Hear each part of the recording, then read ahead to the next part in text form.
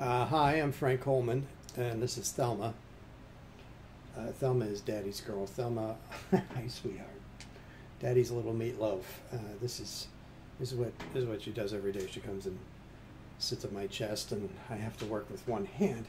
I wanted to show you something that happened that I did.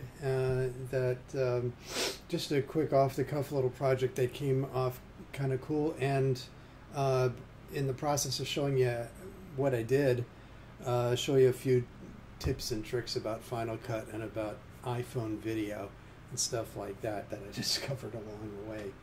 Boy, you know, Apple sure doesn't make it easy for you sometimes. One of the nice features on the iPhone is slow motion mode, slow-mo. It's in the photos, in the camera program here. Let's see. Open my camera. This is also the first time I'm trying recording a video, talking about this stuff while also grabbing the video from my iPhone at the same time. So the slow-mo thing is an option here on the phone, and it's snowing. It's snowing in New York City, so I went and stuck the camera out the window and took a couple of seconds of the snow falling on the lovely park across the street in slow motion.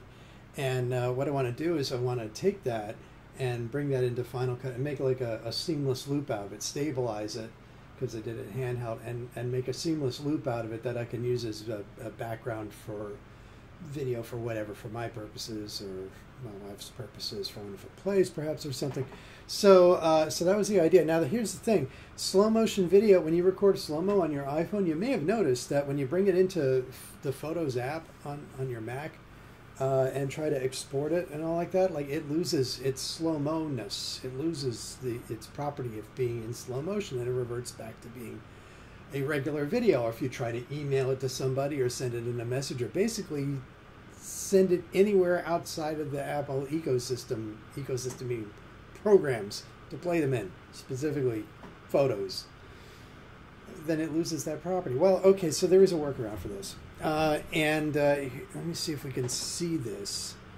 This is the footage that I shot earlier on the phone of the snow outside the window. And here's what you got to do. I'm going to jump out of this. You have to use iMovie on the phone. And here's iMovie over here. Now, I've already walked through this, so I can show you what the project looks like. It basically will end up looking like this. But the idea basically is you make a new project. You say you want it to be a movie.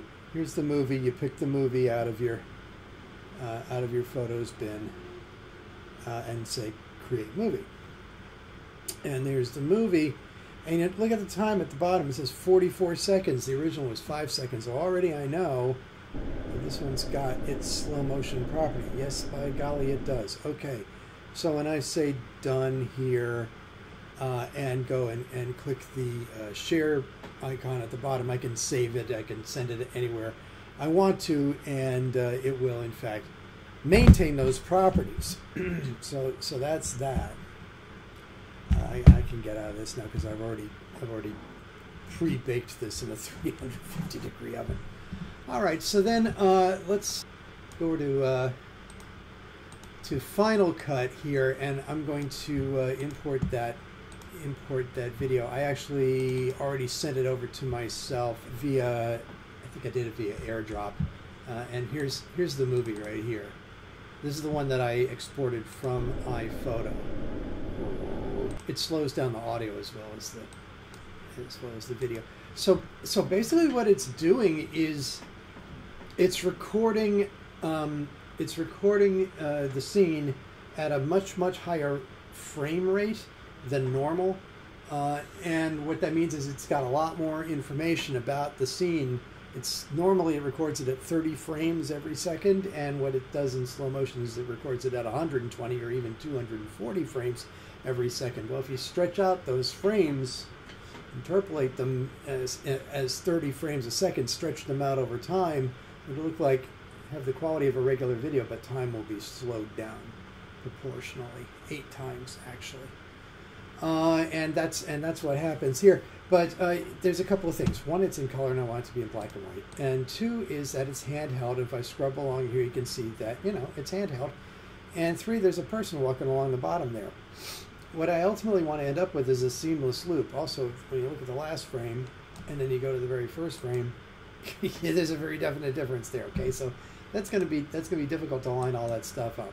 Well, maybe not so difficult. So here's what happens. I'm going to make a new project from scratch in Final Cut. I'm just going to close this thing and I'm going to show you what I did from scratch. Okay, let's say we're just starting from the beginning. First thing you got to do is make a new library. Actually, first thing you got to do is you have to understand the nomenclature of Final Cut. Certain things are named differently than what you would expect. A library is what I'm used to calling a project. It's the file that holds everything. We're calling that a library now. And I can name it anything I want. I'm going to call it Snow 2 because I've already done this. I'm not going to save the results. I'm just going to stick it in my movies folder. My movies folder is on my internal hard drive, and my internal hard drive is an SSD hard drive. And SSD hard drives, solid state drives, are much faster than the regular old USB, regular old platter and tone arm style hard drives that everybody's been using for the last 30 years. So it makes everything faster when you go to render. When you go to actually make your movie, everything much faster, save you lots of time. So SSD drives are preferred when doing digital video, because digital video is the most stressful thing, one of the most stressful things you can do with a computer. Anyway, so here we go. We got a new library, and I got to go get that that video. And here's my movie right there. And I'm just going to say import the selected file, and there it is. And if I try playing this here, the space bar, yeah, that's the file, and it's still in slow motion. I'm going to make a new project. A project is what you used to call a timeline. I'm going to call this Snow 2. And it says here the video is going to be set on the first video clip properties. That means whatever I drag into the timeline, it's going to wake up and go, oh, you want me to be that kind of video. So I'm going to say, okay. And I'm going to drag this over here, and it's going to just kind of drop it in. And hey, look at that. If I go like this, look at that, it's playing properly. This is the only way to maintain the slow-mo properties, is fix it in iMovie first on the phone and then export it, and then you can do whatever you want with it. Okay, so there's a few things we want to do. I want to make this a seamless loop. All right. So first thing we got to do is got to stabilize it. I'm going to click the stabilization button over here, and it's thinking for a couple of minutes. I'm running an iMac Pro, a 10-core iMac Pro with like I think it's 64 gigs of RAM. Let's take a look here. It's a pretty fast machine. Yeah, it's a 10-core iMac Pro, 64 gigs of RAM, and the graphics card has its own 16 gigs. Yes, it does. That's why we can do virtual reality on this machine. But anyway, so it renders fairly quickly. But you see this little set of dotted lines at the top here? It means it hasn't finished rendered. I'm going to be doing all kinds of stuff here before I'm done with this. But if you're working on a machine that's not as fast as this one, and you just need to kind of get to work, and the machine seems to be bogging down, one of the things you can do is go up here and go to the preferences and go into, let's see, where is it? It's playback. And I have background render turned off. Okay, that means, what this means is that if you don't do anything for like however long, however many seconds, it'll start rendering whatever's on your timeline. That can be really great and really helpful at times, but if, like I say, if your machine is slow or whatever and you just want to focus on work, turn that off. Render what you want when you want. Also, if you've got a crap ton of effects that's really bogging things down, turn that off too, and just render a tiny segment of what you need, and double check your effects stack that way, rather than eating up crap loads of time. All right, so here's what we're going to do. We've got the stabilization on. I'm going to go in here, and I'm going to say I want this to be in hi, sweetheart. Hello, yes? Yeah, I can't let her. She wants to eat these headphones. You know, you've destroyed multiple sets of headphones. Can't let that happen. All right, I put it on tripod mode. That is going to make it stable. See, look at that, nice and stable. Now, the next thing I'm going to do is going to fix the color. So let's see, got to go over here to our effects, and the very first thing is the color board. I'm going to drop that onto here, and you may have noticed that I've got this spectrograph looking thing over here. This is under the view menu, show in viewer, video scopes, or command 7. Normally it looks like this. You have to go ask for it. It's over here, and you want this open when you're doing your color correction. The idea is that the blacks should never be below the 0 line too much, and the whites should never be above the 100 line too much. And when I click this little multicolored triangle over here on the color board, hey, look at this. I got 3 tabs here. I got color, which I'm not going to mess with. The saturation, which is the amount of color, and the exposure, which is the lightness and darkness. I'm going to go to the saturation first, and the first thing I always do is get rid of all the color, because this simplifies things. I'm now looking just at the contrast of the picture. Now, looking here, it's fairly light, so what I want to do is I want to crush the blacks. So I'm pulling the blacks down until they just kind of touch the 0 down there. And I want to bring up the whites a little bit so they pop nice. And then the mid-range here, season to taste. Use a combination of your eyes and the scopes. Right? I like to not rely solely on one or the other. I like to look at it, get the feel for the mood I'm trying to get, think about in there. But I also want to be able to see the bricks on the bottom there, the bottom of the park, and not lose that detail. So maybe I might bring up the black a little more. Yeah, okay, let's see here. In that ballpark, I want to have a fair amount of contrast. Okay, so it stands out. That's pretty good. That's pretty good. Okay, so there's that. Now here's the other thing. I got a person down there in the lower right-hand corner. If I want to make this a loop, I'm going to have a person walking around. You can't have that. That's what we got so far here. It's looking pretty good. First, I'm going to just get rid of the audio because I don't need any audio on this. Okay. But I got to get rid of this person. Well, here's the concept. I'm going to make a copy of this video and stack it on top of itself, and I'm going to cut a hole in it. In the area, just in the area where that person appears in the screen, just in that area. They're there for the whole duration of the clip. So it'll be a carbon copy of the clip on top of itself with a little, just like a little window cut right in it that I can see through the clip below it. And then what I'm going to do is I'm going to take the clip below it. I'm going to take the other side of the screen where that person isn't. I'm going to move it over, and so when you're looking through that window, you're actually looking through the other side of the wall in the place where that person was. And because these bricks are all like that, you're not going to see the seam. Because the snow is falling at the same rate and in the same direction, and I'm going to keep it lateral, you're not going to see any shift that way. So let's do that. Here we go. I'm going to drag this thing on top of itself, and let's see. I'm going to disable the bottom one. It's V for disable for some reason. Okay, I've selected the top clip, and I need a mask. Okay. I like to use the draw mask because I can draw it myself. Now let's see here. You see the head moving, bottom right hand corner. Okay, we're gonna start at the beginning, and I'm gonna start over here. It wants me to click and put a point. So I'm gonna start about here.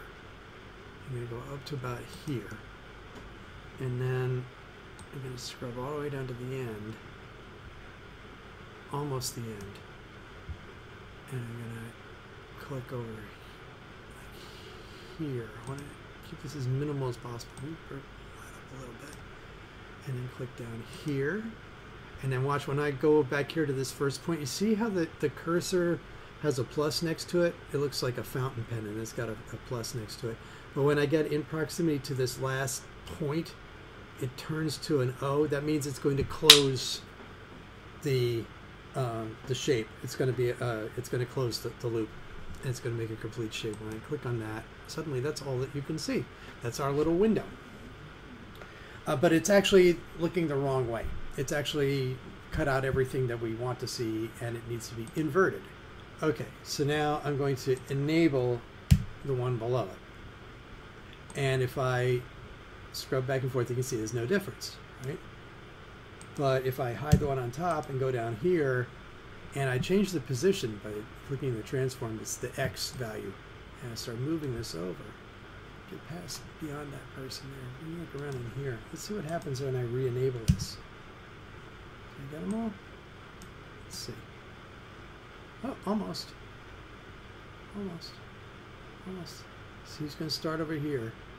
Right? See how much further over we are now? Let's move this some more. And as I move this some more, you're going to see go away. You're gone. Hey, look at that. And I can futz a little bit here till it looks like it's real. So let's see, how far can I go? I can go quite a ways, can't I?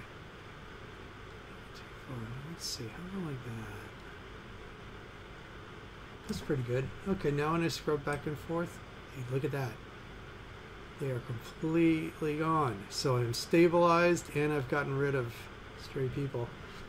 Like cutting a hole and showing a different part of the video that's also stable. That's how you do that. Now there's one other piece I need to do, which is make this seamless, because again, the last frame does not match up with the first frame, even in tripod mode.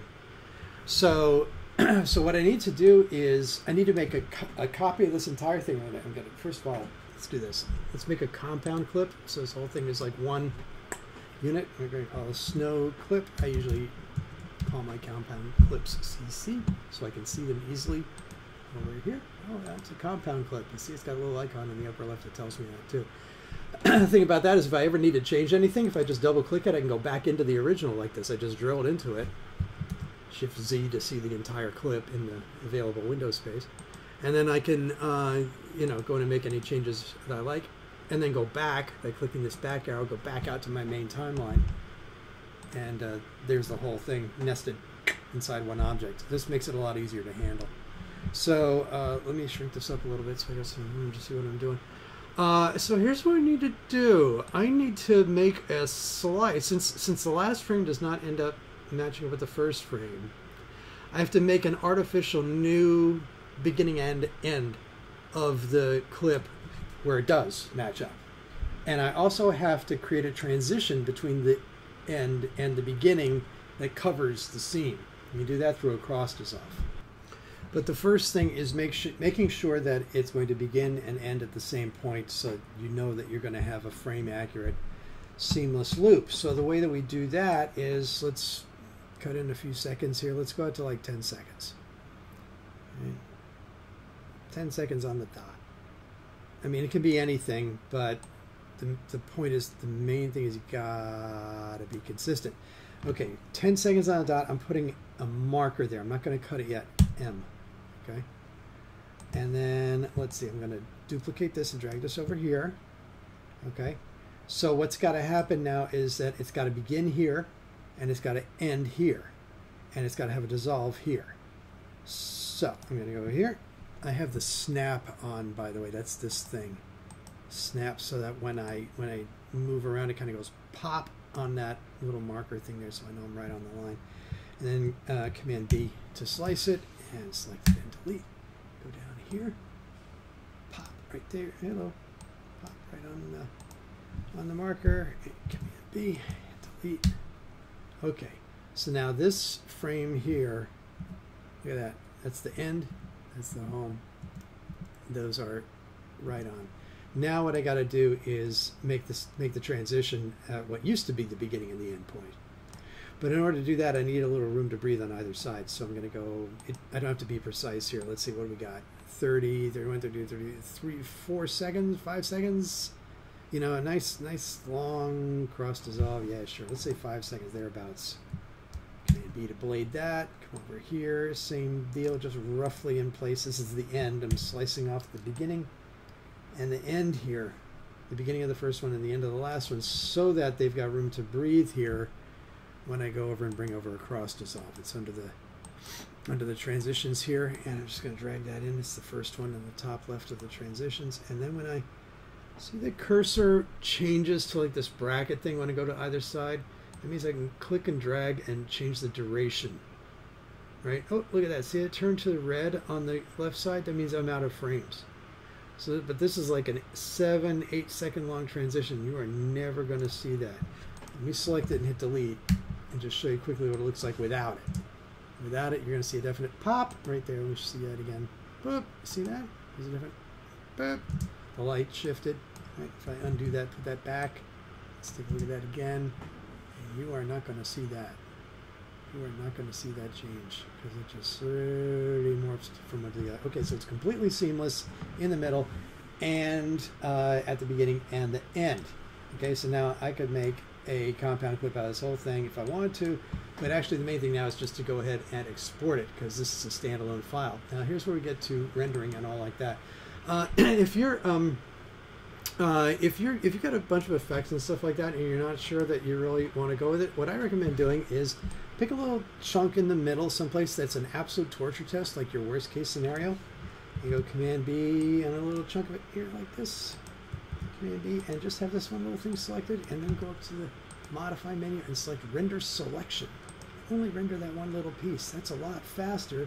See those little dots at the top of the timeline went away now? That means that this is rendered. That's how that's really going to look, as opposed to its approximation where you have these little dots, this little trail at the top that means I'm not rendered yet. Well, Thelma is back, as you can see. So let's talk about rendering a little bit. One thing is that you don't need to render your video in order to get a good export, or to get an export that will be the equivalent of what you asked for on the timeline. You don't need to render in order to make that happen. It'll render as it actually makes the file. Furthermore, I don't think you actually save time by pre-rendering stuff before sending it to be final rendered, to be shared. And that is different than it used to be a long time ago. So here's the thing, and there's only a couple of things you really kind of need to know about rendering. Let's take a look. Under the File menu is Share, and under here is a whole bunch of options, okay? More options than you actually need, and if you need more options than they give you, you can also add your own here. Like for instance, I made my own for exporting WAV files, because that's something I have to do a lot, and I wanted to just have a handy way to just export just the audio and just in WAV format. All right, save only. I don't need to go anything else. I just want a quick and dirty way to be able to do that. Now, I actually don't use a lot of these. I don't use Prepare for Facebook. Maybe I should. I think I've tried the Publish Direct to YouTube thing, but I'll show you what I do. I have certain recipes that I use that just, you know what, they have the advantage of working every friggin' time the way I want them to. So I go into the Share menu and I just go to Master File. And under Master File here is where I can give it a name, which I will. And then I go into the settings here. Now this says 1920 by 30 FIPS at 48K and all like that. That stuff was set up when I set up the, what are we calling this? It's not a library. We call these things projects now. I think of them as timelines, but they call it a project now. Yeah. That is the project properties. If you need to change that, you need to select the project over here and then go over to this tab that's over here under the inspector and go into this business here and make your changes there. You don't modify it when it's time to go share it. You modify it when you were doing the original thing in the first place. So at this point, we're ready to actually share it with the world. So here we go over to the Master File thing. And we go into Settings. Now, you've got some options here. The top one is video and audio. You can do just video or audio only. And then you got these things down here. We're going to get to these in a second. But let's start with video and audio. There's really, if you look under video codec, the codec means the flavor, the algorithm that is using to compress your video. And different codecs have different results and are useful for different kinds of things.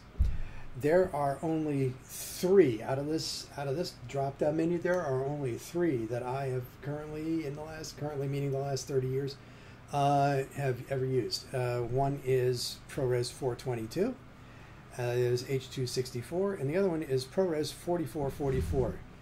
And that one I only use very, very rarely and for very specific things. And one specific thing in particular. If I'm making a video that has a transparent or semi-transparent background that I'm going to overlay over top of another piece of video, that is what that is for. It's specifically that, and that's kind of the only thing that's for. For most people, these other modes like XQ and HQ and LT and all this sort of stuff, if you're doing broadcast quality work and working with high-end video cameras like that, that's where that stuff will come in handy.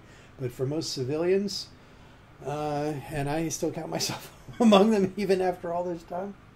For most civilians, you're going to be either using ProRes 422 to make your final archived version that you want to keep in perpetuity, that's your master, or you're going to be using H.264 for something that you're going to be sending out to the web, or YouTube, or Vimeo, or any place else like that. And that's pretty much it. So that means that for most of the time, 8 out of 10 times you're going to be going here. This number here, 86.8 megs. If I go down here, that's the biggest number. That's the biggest number. So it's going to be the highest quality. Selecting that option. See, it's even under mastering as opposed to publishing. If I go to Apple devices, you'll see that number goes down to 39 megs, regardless of whether it's faster encode or better quality. Or if I select computer, it's 78 megs. That's closer. Or 58 megs for web hosting. But if I go back to video and audio and just select H.264, you see it's 86 megs. So that means it's going to be a higher bandwidth file because it's going to take up more room. That tells us it's going to be a higher bandwidth file because it takes up more room. Now, there's nothing in here that tells you why these numbers are changing, but I can tell you what it is. It has to do with the amount of squishing and compressing that it's doing in order to fit that file size. And when you do that, the more you do that, the more video quality you give up because you have to. Because something's got to give, and it's got to start throwing pixels over the side in order to get the file size down small enough. So a larger size means better looking, less compression, more like the original final, master that you want to have. So actually what I do is I will go to Apple devices and I will say better quality. And what that means is it actually makes 2 passes through the video. It makes 1 pass through, and it's like, okay, I'm going to look at every frame and what are the predominant colors and how much motion is there, and just like kind of get the lay of the land of the whole thing first. All right, now that I know that, now I'm going to go through. I know where I have to go. Now I'm going to go through and compress every frame. So that's actually, you are going to end up with better quality that way because the algorithm knows more about what it needs to know, but it's going to take longer in order to do it. Again, if you've got a really long piece and you're really concerned about the quality, take a small section of it. Take the most important, most torture test part of it. Or if it's spread out, if there's several torture test sections over a longer period, chop them up and just glom them together and make a little torture test project and try that. And once you got that down, then you can apply what you learned from that to the whole shebang, and save yourself a lot of time. And then just click next, and it's going to ask you for a place to drop it somewhere, and off you go. Click save, and it'll do its thing. I'm not going to bother doing that right now because I've already done that. I already did this before I did this video, but I can show you what the final looks like.